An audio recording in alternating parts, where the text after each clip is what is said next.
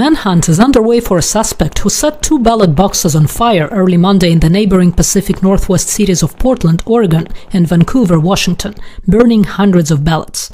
After local police warned that there may be additional attacks across the area, some residents decided to vote in person instead.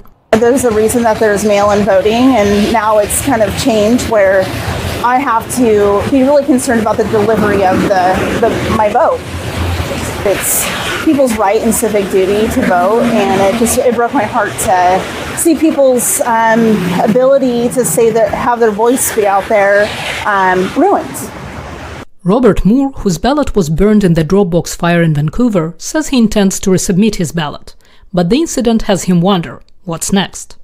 Who plants incendiary devices in ballot drop boxes? Who does that?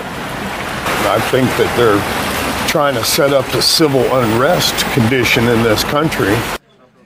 As election officials in Clark County, Washington, make sure the affected voters get a replacement ballot, additional security measures have been put in place. We are now retrieving ballots from the ballot drop boxes every evening. We're encouraging voters to put their ballot in drop boxes before 5:30 every night. We're also very pleased that our law enforcement partners are increasing their presence at the ballot drop boxes.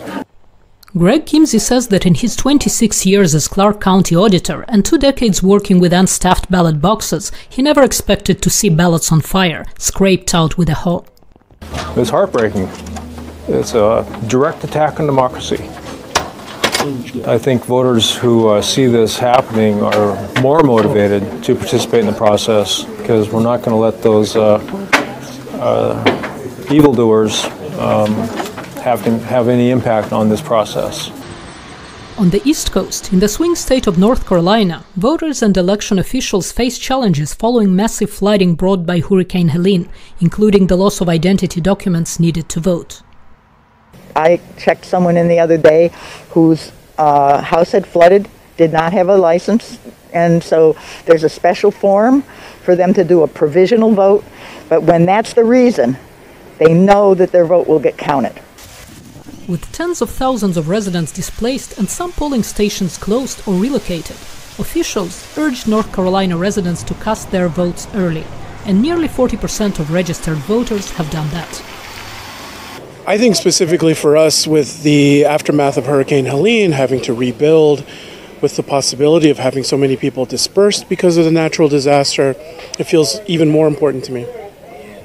With the polls showing a razor-thin edge between the presidential candidates in North Carolina, Choi, like many other voters, feels the stakes are too high to skip casting a ballot.